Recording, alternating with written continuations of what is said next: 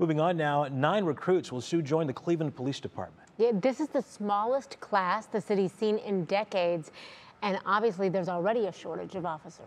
Matt Rascone has that story.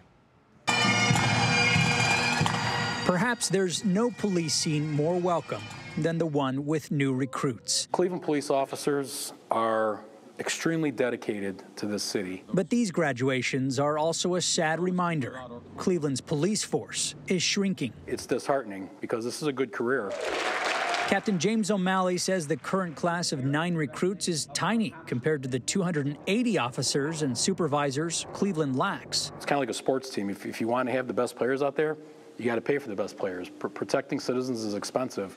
Well, I expected it. In all his years serving the city, and as a senior member, Councilman Mike Polensek says, I've never experienced it before.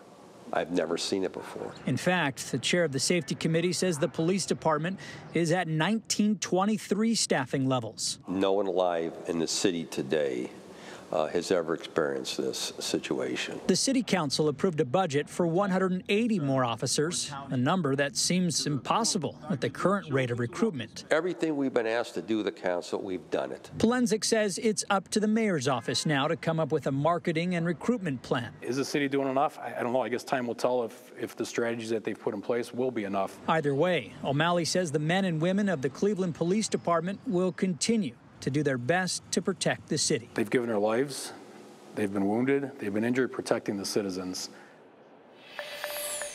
Now, another big factor that will impact the shortage here, Polensek says that 200 members of the police force are eligible for retirement, and we did reach out to the mayor's office, but have so far not heard back. Russ?